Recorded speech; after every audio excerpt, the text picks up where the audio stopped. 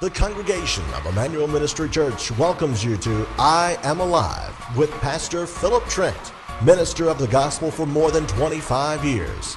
Now get your Bible and a notebook and let's join Pastor Trent as he preaches the uncompromised Word of God. Well, praise the Lord, and good to have you back with us again tonight. Welcome to I'm Alive. My name is Phillip Trent. I pastor Emmanuel Ministry Church over in Hart County, Kentucky. We're located about 7 miles east of Horse Cave on Highway 218 in a community called Lee Grand. We're right around the curve, actually, past Lee Grand Elementary School there on the left. Our Sunday school starts at 9:30 on Sunday mornings, goes to about 9:25 or so, and then we try to be up in the sanctuary around 10:30, 10:35, and start our announcements and all. And we have our worship service, our worship team. We're a charismatic type contemporary style music. We do have guitar and drums and various things to aid in our worship up to the Lord. I mean, some people like it, some people don't. We think the Lord likes it, so that's why we do it. And we just enjoy worship and praise. Every praise is to our God, and every word of worship it belongs to Him. Amen. So that's our goal with that, is to worship God and praise God. And of course, we preach and teach and practice the Word of God. We lay hands on the sick. Anybody that's got problems, we pray for them. We believe in prayer. We believe in praise. We believe in worship. We believe in the Holy Communion. There's just a whole host of things we do on a consistent basis. And we just love for you to come and be with us anytime you possibly can. And we're glad to be here tonight. Glad to have our son with us again tonight. He's been with us basically all this year. I think missed one service maybe. I preached one time before you got here. But we're about to get into the farming sector, and he does some farming. We don't know how that's going to work, but we'll just walk by faith and not by sight, see Amen. What happens. Let's have a word of prayer, and we'll get into our service for tonight. Dear God in heaven, we're so grateful Lord for Jesus. This opportunity to be here before these people, and to be here in fellowship with our son, and be here fellowship with you. Jesus. And Lord, we just ask you to tabernacle with us now, and to pull something out of these scriptures that lie before us, that we might be able to present something to these people that would be of value, to help them in the raising of their children, to help them in their life's journey, to help them through the situations and troubles and trials and tribulations that they face personally, and health issues and all kind of issues. Your Bible, your Word, is a book that's full of answers. And when the Holy Ghost helps us unravel these truths, it brings and makes answers so simple and so clear. So we would have that tonight, Father, that you would use us to bring about a simplicity, the simplicity of the gospel through our Lord and Savior Jesus Christ. So we ask you to help us do that tonight, Lord, as we undertake the subject matters at hand. May you be glorified, and may people be blessed, and may your kingdom come, your will be done. We pray in Jesus' name.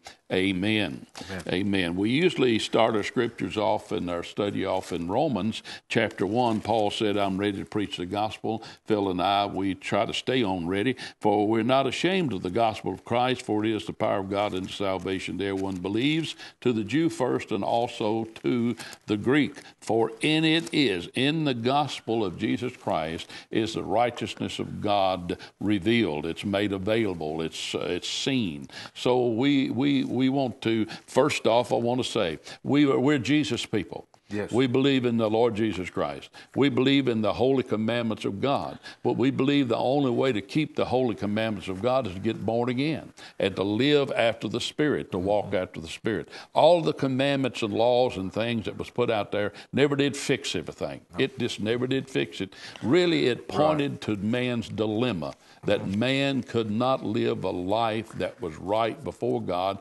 because of a sin nature. He had a nature to sin.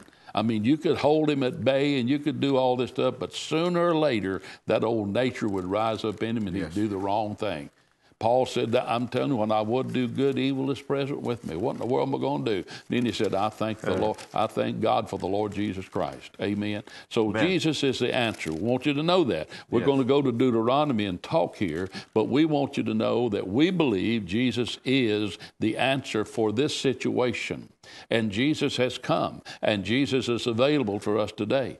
But I want you to know the law is good. Paul said the law is good. Right. So what are we going to do with this law? Should we just throw it away? No. We don't throw it away. But here's what I believe we do with it in 1 Corinthians chapter 10 and verse 11. 1 Corinthians 10 and 11. Now all these things happen unto them for examples. Talking about the Old Testament. If you look here, there was murmuring and complaining. There was all kinds of things going on. They were building idols and doing all kinds of bad stuff. But it says, now these things happen to them for examples, and they are written for our admonition, upon whom the ends of the world has come. So I believe we're in the end times. So we can go back and look at what happened with their lives, and we can glean something. We can gain something. It seems to be today that wholesale across the board feel that it don't make no difference what you do. People just seem to have this greasy, gracy mindset that, well, it don't make no difference. God's a loving God, and who's God going to send to hell? I mean, He's done already let Jesus take this sin stuff for us. So why would He get anything out of sending me to hell? It don't make no difference what I do. Some of that is truth with some lie involved in it. Right. So we don't, if you got a pound of hamburger, but you only got just a teaspoonful of poison in there, are you going to eat that hamburger? No, you're not, because it's got poison in it. Well, we don't want to put out a poisonous message. We don't want any poison. So what we're going to do here this time, we've been talking about balance. Now, God's idea of balance is the best idea of balance. When God told Moses and instructed Moses here in the book of Deuteronomy, in chapter 5, you'll find that's where God brought the 10 Commandments. And Moses brought those 10 Commandments before the people. And then in chapter 6, Moses now is kind of bringing a synopsis. He's trying to bring in a little, let's break this down to this point. And we'll look at this, Phil, here, and help me now. I know you're a smart young man, so I need your help. So we find these are the commandments and the statutes and the ordinances which the Lord your God commanded to teach you, that you might do them in the land to which you go in to possess it. So God wants them to possess this land. Right. I want to say this to you. God wants you blessed. I can say that without any hesitation. God wants you prosperous. He wants you healthy. He wants you well. He wants you content, to be honest with you. Yes. Amen. But He has a ways and means committee as to how this happens. Right. You can't just get it done any old way. God don't just bless any old thing.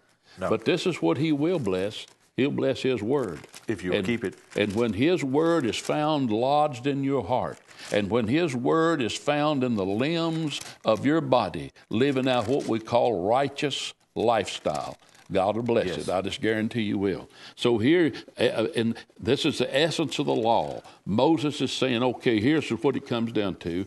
God wants you to be blessed. He wants you to go possess the land. Listen, do you think God Almighty looks better if you all broke down? If you're all just can't, you're mully-grubbed, you can't do anything? God gets no pleasure out of your demise.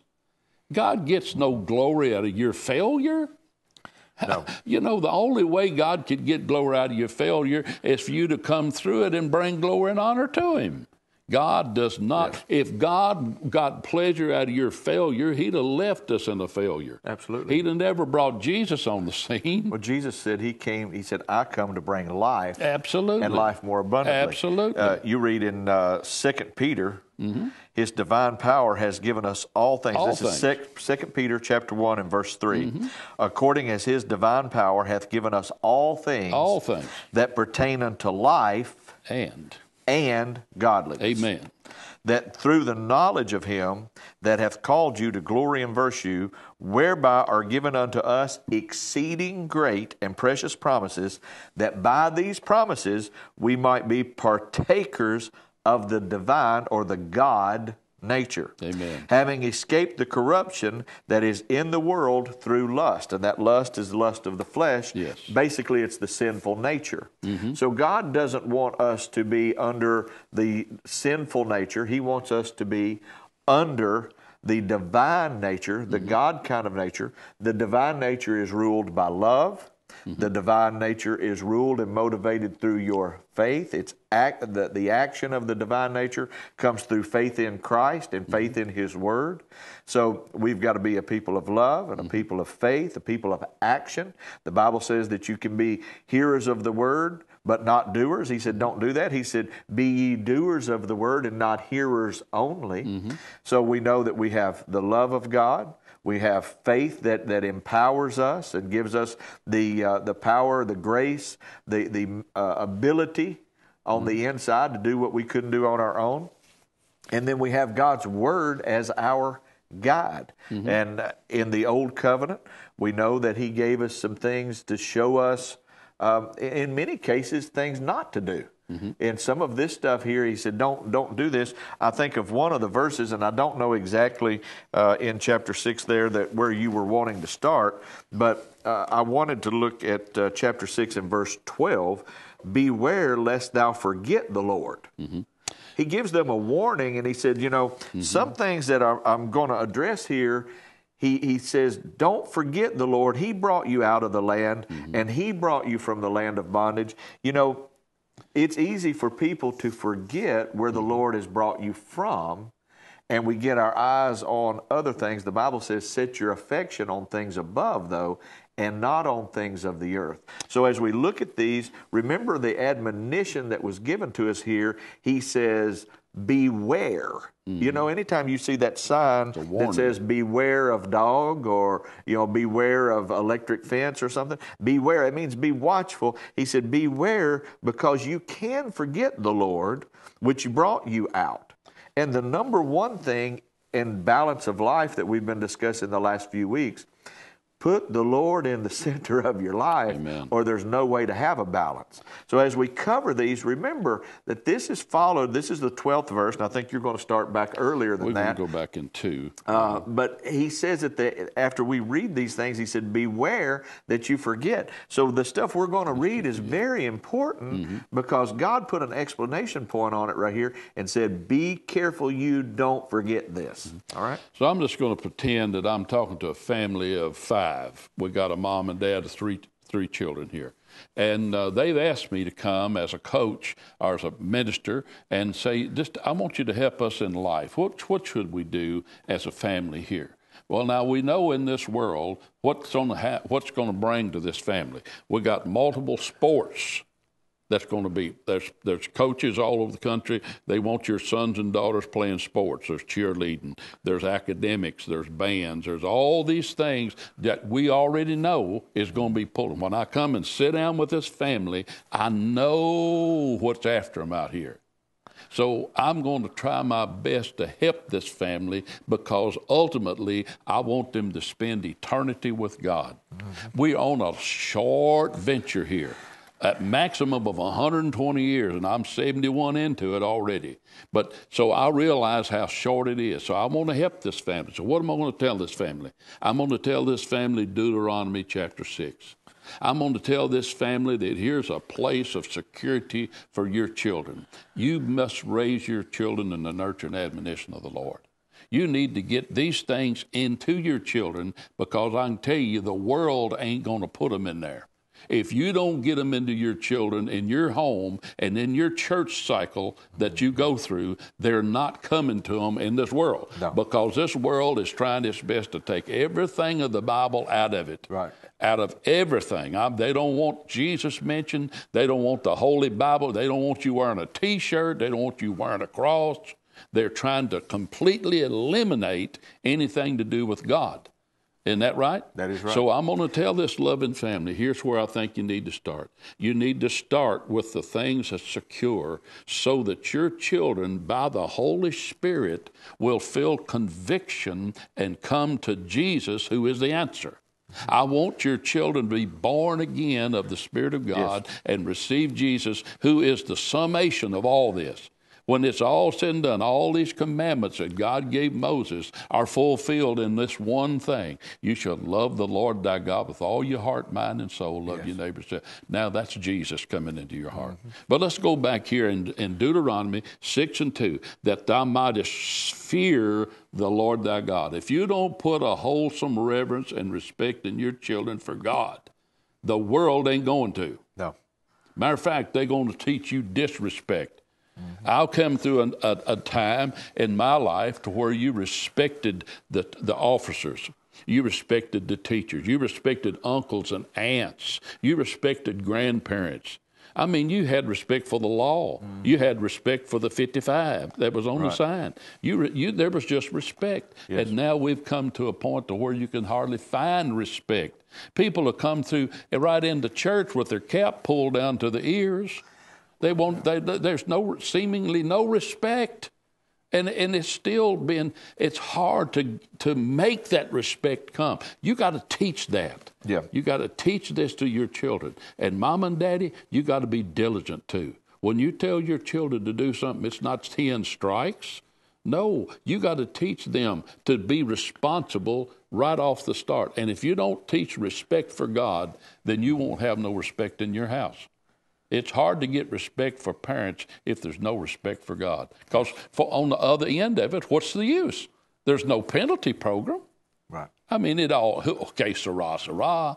No, he said that you might respect the Lord thy God, and keep all his statutes and his commandments, which I command thee this day. Listen, get you a copy of the 10 Commandments.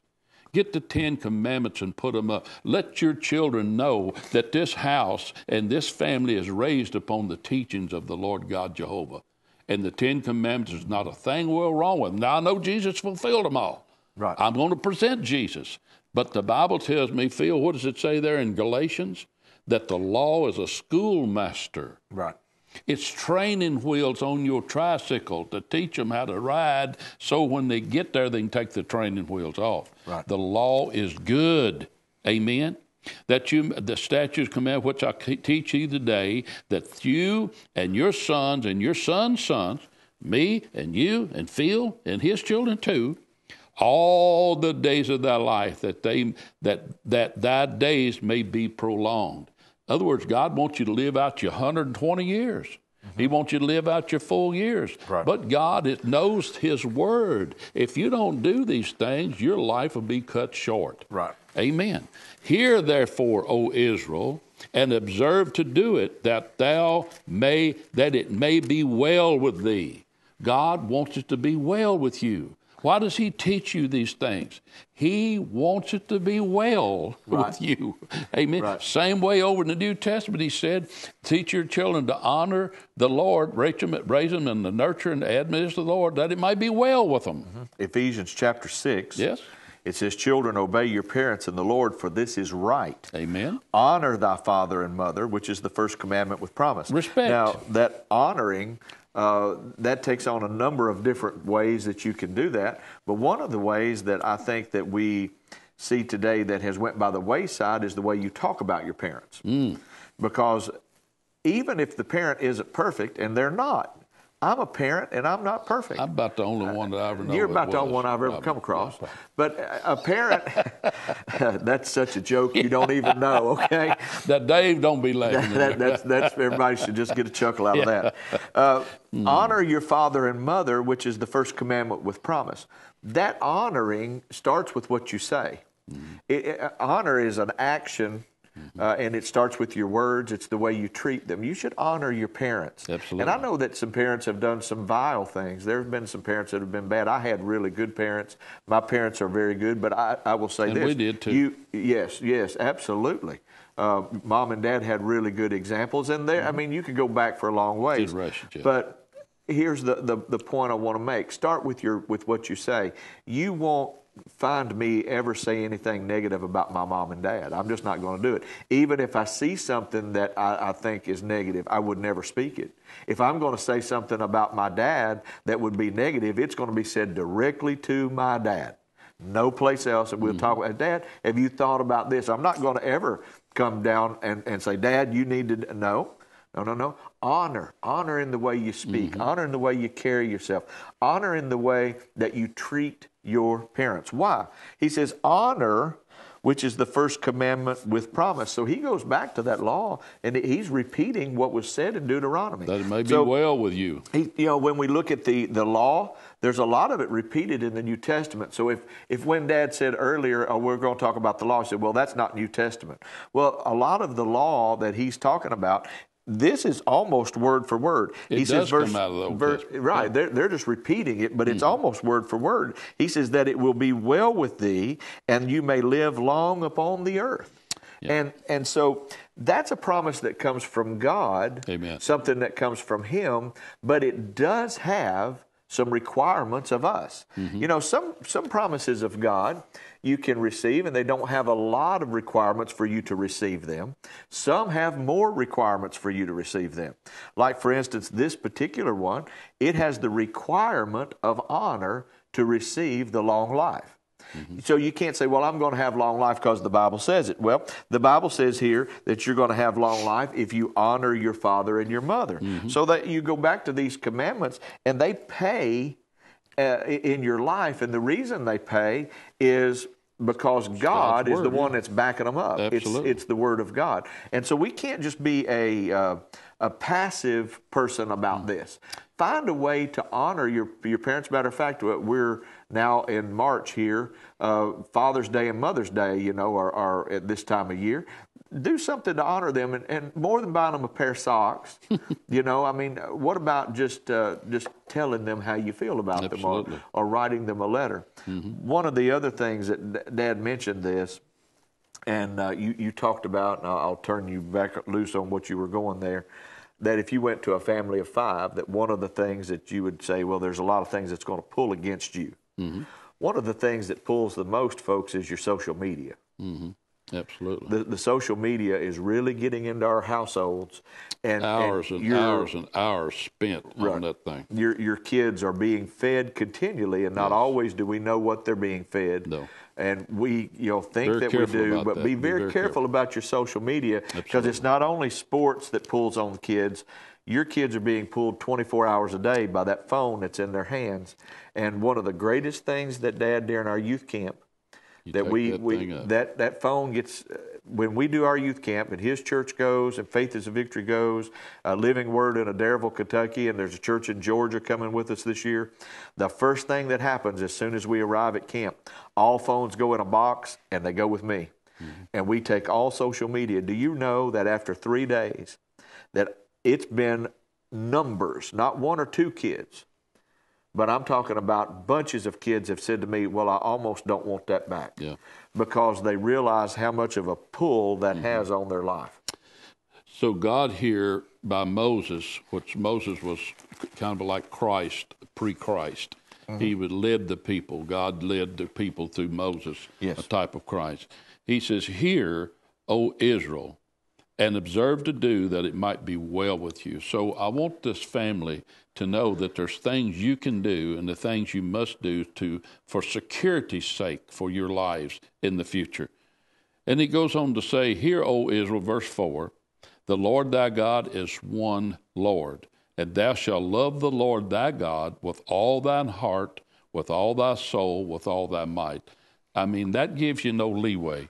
Right. It's just one way to do it, with all your heart, all your mind, all your strength. So it shows us the triunity of God. Man is spirit, he has a soul, lives in the physical body. Right. So we've got to work on all 3 of these areas. And that's taught in the home. Absolutely. This is taught at the house. It's caught at the house, and it's taught at the house. Yes. And these words which I command thee this day shall be in thine heart. The very core of your existence, these words should be right down ingrained into the core of your existence. Why? Because you know, your children are going to be away from you more time than they're going to be with you eventually. So these will go with your children. This is a spiritual thing that'll go with your children. Well, at our house, we just don't do that. I mean, kids do all kinds of things and steal stuff and lie and do all kinds. But there's something that constrains me.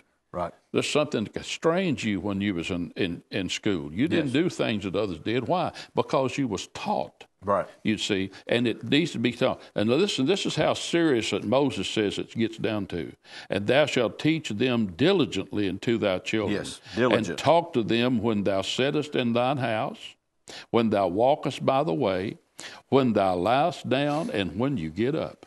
And thou shalt bind them for a sign upon thy hand, and they shall be in the frontlets between their eyes. How important is this, dear friends? Now, I don't know about you, Phil, but when I make my notes of what I'm going to do right on the top of my hand, I write them right there. I don't do that. That's what I do. I take an ink pen and I write notes to remind me, because I look at my watch once in a while and I say, oh, yeah, I forgot about that. I got to get AA batteries before I get back to the house. I need AA batteries. And so I write these notes. It's a good place to put them right there. I don't know if they had ink pens back then, but here's what he told. These are so important that you need to keep them before your children all the time. Mm-hmm. All the time. You need to keep them out there. It wouldn't hurt nothing to put some things on the mirror where they brush their hair. It wouldn't hurt to put things. He goes on to say, thou shalt write them upon the post of thy house. I mean, how many women would want the commandments of God written on the doorpost? We need them. And it shall be when the Lord thy God shall have brought thee into the land which you swore to your fathers, to Abraham, to Isaac, to Jacob, to give thee great and notable goodly cities which thou buildest not, and your houses are full of good things. Listen, God wants you to have good things. God wants your children to have good things. I guarantee you this. If we'll listen to God and do it His way, you'll have good things. Yeah. I guarantee you'll have good things. Yeah. And houses that are good houses, which are filled, thou fillest not, and wells you didn't dig, which thou diggest not, vineyards and olive trees, which thou plantest not, and when thou shalt have eaten and are full, then here's where the problem comes. Mm-hmm. And I think we see this across wholesale now. Yep. We forgot where we come from. We forgot who brought us. Has this nation forgot how it become the great nation that it is? Yeah. Have we lost sight of the Word of God and the commandments of God and the grace of God and the Christ of God, the Spirit of the living God that brought us to this place? Oh, my goodness, America. Oh, my goodness, family. Oh, my goodness, family of 5. Get these words of God into your children's hearts. Mm-hmm. And then make sure you teach them. It's not just by living these words. This is going to point you to a place that your child will come to a place one of these days, and they'll realize, God, I can't do this. I just cannot do this. Yep. Oh, wretched man that I am, help me. And the Spirit of God will draw them to a saving grace. Yep. When you get Jesus Christ in the spirit of that child and the holy commandments and Word of God in their minds, you got you a strong Christian. You got you somebody that can live this thing out to full days on their earth. I want you to know, dear friends, God loves you. I want you to know there's still hope for a family today. Yes, God absolutely has a way and a means committee, and He'll sit down at your table and go through these things. And I will too, if I can be of assistance. Thank you for watching. We'll be here next week on the same station.